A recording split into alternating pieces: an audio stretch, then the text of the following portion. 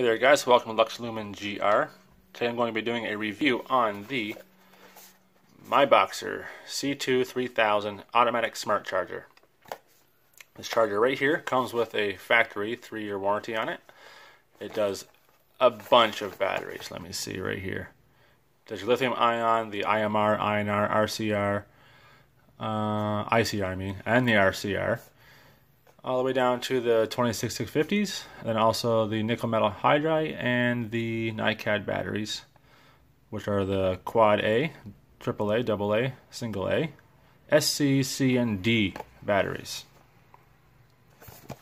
On the back here you have some specs and some features of it. I'm going to just leave it here for you guys to pause. You guys can read through that really quick. And then on the other side right here, you have the specs for the car charger adapter that comes with it. So that's all you get is a car charger adapter. You do not get another power source. And that's how the charger looks. On the box here, it does hold two dual, let's just say dual 26650 batteries and dual D batteries and stuff like that. So very good charger right here. Highly recommended for, I'd say, camping or going hiking. You guys leave your house and your batteries are all dead. Simply just plug this thing into your vehicle and plug your batteries in there and you're set to go. By the time you get to your destination, hopefully everything will be all charged up for you. So here is the charger. You got just a single button right here. Little clicky guy. A little slight rattle to it, but nothing too annoying. You're just pushing down on it anyway, so for one thing, it's only a slot button. It's to choose the slot for whichever bay the battery is in. Other than that, this thing does everything automatically. Reads the internal resistance of the battery, the voltage, milliamps, everything. So there's literally nothing you have to do other than put your battery inside of here, and it will choose if it is a nickel metal hydride battery, a NiCad battery, or if it's lithium ion battery. So absolutely nothing to do physically besides switching the slot to see which slot is, how each slot is charging. Other than that, the build quality on this thing is very well done. There's your DC power in. Great, I mean, just a great look and layout of this charger. It is going to be a gray and black screen once it is plugged in. It comes with a little protector on it right here. What else comes in the box is your owner's manual. Now, the last owner's manual they had for this MiBoxer C4 smart charger was a fold-out style one into the size of a sheet of paper, and everything was very, very small. But on this one here, they improved everything. Made everything much larger and more visible. Easier to read. There's a few broken English spots in here, but it's very legible and very you'll be able to understand everything that's going on in this. So I'm just going to slide it across here so you guys can see everything. Don't want to get too much into this guy right here. Also, you get your charger. So your charger for your vehicle, and this thing does do 2 amps at 5 volt or 12 volt. Does not matter. So, or the output voltage is 5 to 12 volts. Input voltage is 12 to 24 volts. So this thing is pretty much like a fast charger. You may be able to use this for your, well, you will be able to use this for your smartphone as well. So there we go. Also, you get a cord right here. Let me kind of wrap it up so you guys can see what it looks like. Just a little cord here. It's maybe 2.5 to 3 feet long. I'm going to go with the 2.5 mark. It's not a full 3 feet or 1 meter long. So basically, this charger here is going to be limited on the power source you supply to the charger. So right now I'm using, let me pull it up off the thing right here. Right now I'm using the charger for my Samsung phone.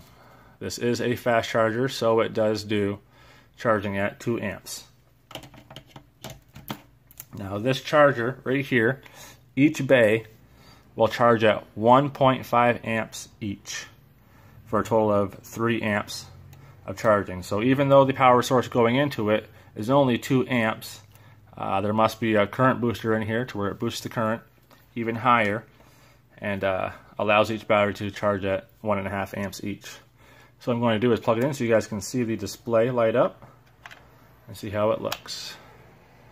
There you go. I really like this display. Actually better than the MiBoxer C4, which is right here. The MiBoxer C4 does have a blue backlit. So at night it is very bright, but you can turn it off, like so. This one here, even at nighttime, it is not very bright at all. It's more like a moonlight kind of setting, so eventually it does shut off. I'm not sure if you have to hold a button and it shuts off. Yes, you can. So you can hold that slot button right there and shut the backlight of the display off. So we're just going to turn it back on for the purposes of this. Now what I'm going to do is I have some batteries right here. I have two 18650s, two 18350s, and I got 2 nickel metal hydride, can barely even say that, nickel metal hydride batteries right here. They are the Eneloop Pros. Really highly recommend these batteries as well. The capacity on these things is crazy. See, capacity on this battery is 2450 milliamps. It's nuts. It's great for a AA size battery. So what we're going to do is I'm going to slide in one of these 18650s, and you guys will see how this thing just takes over after that. Literally nothing you have to do other than put it in there.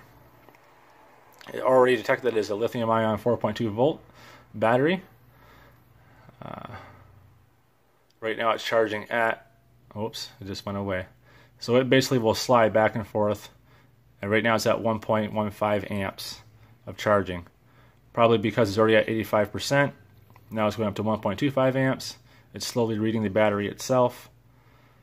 43 milliohms, 4.11 volts, so it's got 52 minutes remaining until it's completely charged. Now, if the charger does decide to throw this thing into 1.5 amps, obviously your remaining time is going to change. So what I'm going to do is put the second one here so you guys can see.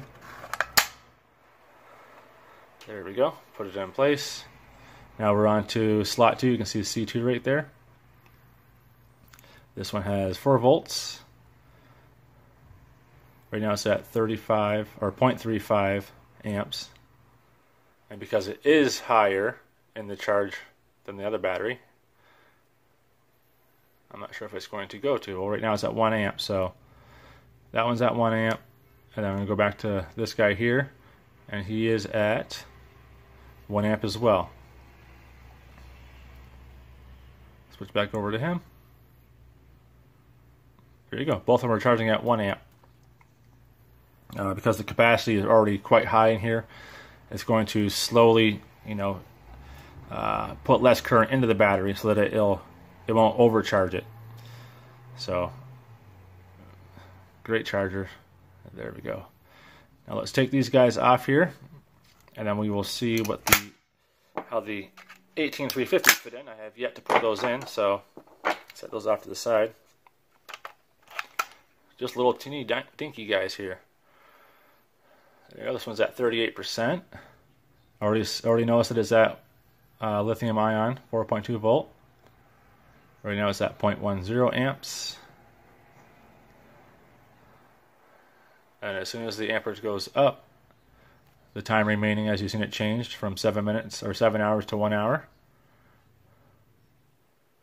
I'll put the second one in, and we will see how these things are going. There we go, slot 2 at 37%.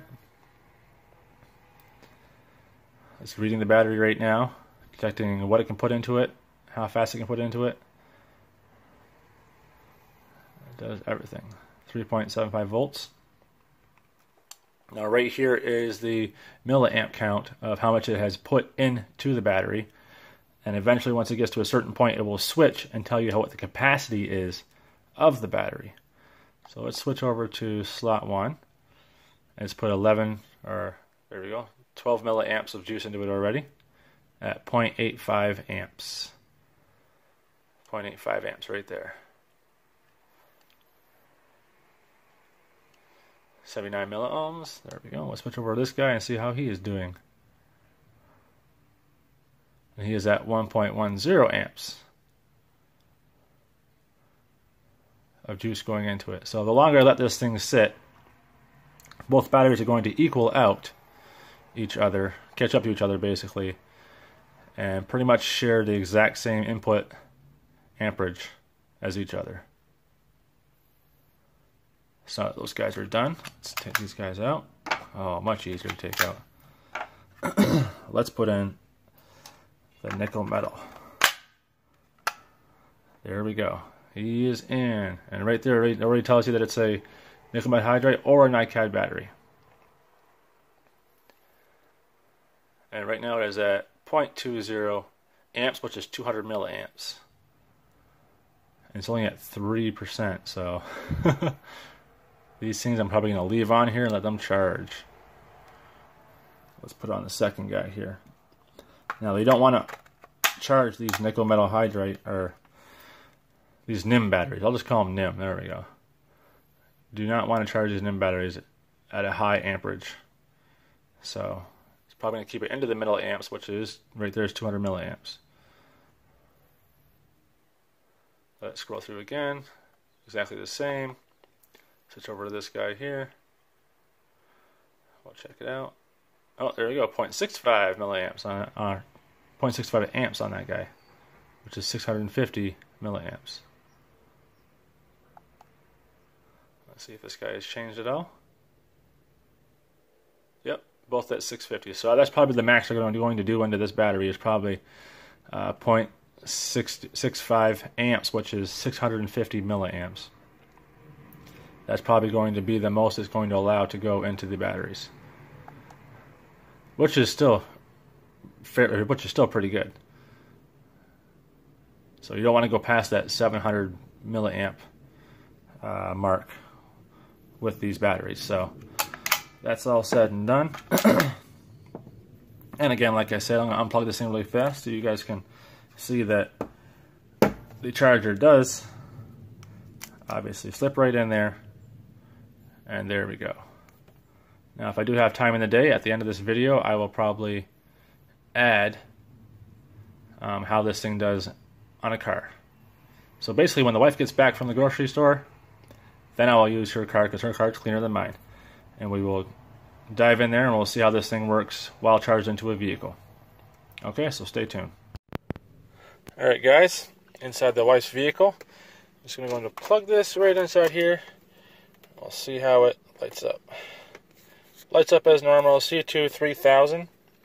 Hence the 1.5 amps each, which is going to be 1500 milliamps. Times that by 2, going to get your 3000.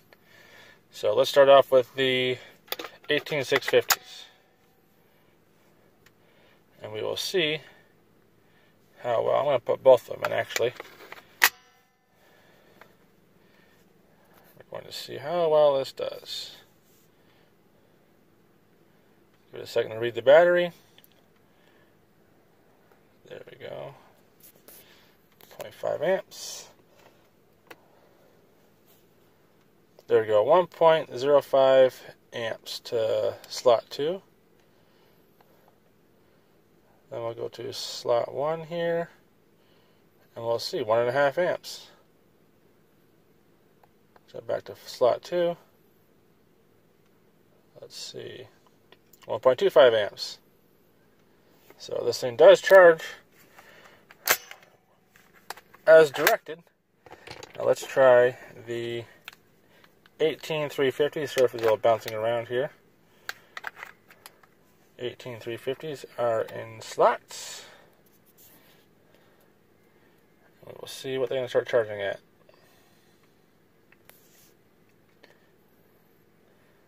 Obviously start off 150 milliamps and they work their way up. Let's see how this one's at. 1.05 milliamps. Slot 2. 1.2 amps. Let's go back to slot 1. Just to see if they equal each other out. I don't know. 1.10 amps. So you will get easily 1 amp plus while charging through the vehicle port right there. Doo-doo. Now let's put in the nickel metal, the NIM batteries. There we go. I'm not going to say that nickel metal hydride because I keep messing it up. So there we go. That guy's in place, I think. Oh, yep, he is. I'm actually looking through the the screen of my phone, so it's kind of a pain in the butt to put these things in here. Now, oh my goodness gracious. Now let me show you guys one thing. It does have reverse protection. So if I put this thing in here, like so, we should get an error. And that we did. So we got an error. Put it back in like so. Push it in there. There we go. Yep, both centered. Sorry guys. Let's see, get 200 milliamps on slot 2. Let's jump back to slot 1. Get 900 milliamps out of that guy. Wow. It's pretty crazy. So obviously the vehicle is putting out more voltage than my, or more amperes than the charger I have in the house.